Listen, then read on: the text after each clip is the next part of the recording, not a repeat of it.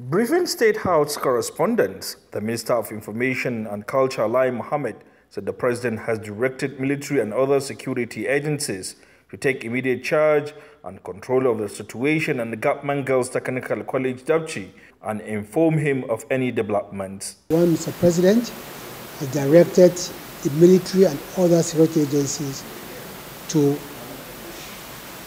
take immediate charge and control and inform him of developments. Lai Muhammed added that the President has formed a delegation to be led by the Minister of Defense, Brigadier General Muhammad Dan Ali, retired, to Dapchi, Yobe State for finding mission in order to get first-hand information on what happened regarding the missing of the 94 girls. Also during the briefing, Minister of Transportation, Rotimi Amechi, said the Federal Executive Council has approved Ibadan-Kaduna Standard Rail line at the cost of $6.7 billion. Entire Ibadan to Kano as a stretch has been awarded.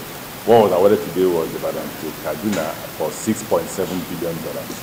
This is an old contract that was awarded in 2006. For Capital Territory, Minister Mohammed Musa Bello said the council has also approved the supply of chemicals to the FCT Water Board at the cost of 273 million naira. For the supply of chemicals to the FCT Water Board at the sum of 273,420,000 naira, awarded to a Nigerian company manufacturing alum. The name of the company is Mutfa International Limited.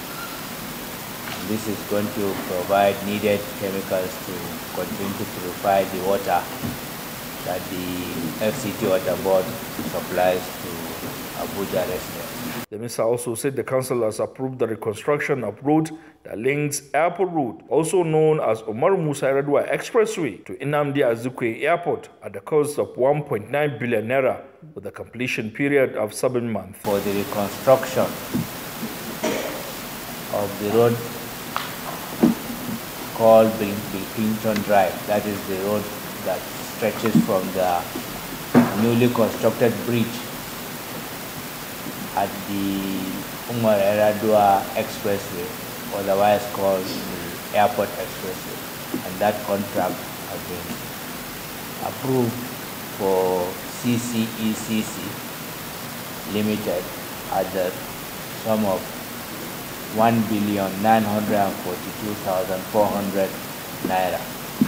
We envisage that after the signing of contract, the project will take 7 months to be completed. Attorney General of the Federation, Abubakar Malami, gave an update of the Ministry of Justice activities from inception in 2015 till date. Equally, the Foreign Affairs Minister, Geoffrey Onyema, said a matchmaking portal has been developed in collaboration with the Ministry of Trade and Investment to promote local businesses and attract foreign direct investment. With regards to the projects that we're undertaking, the first one is an economic diplomacy initiative. This essentially entails cooperation with the Ministry of Industry, Trade and Investment, where we have the Foreign Ministry as an interface.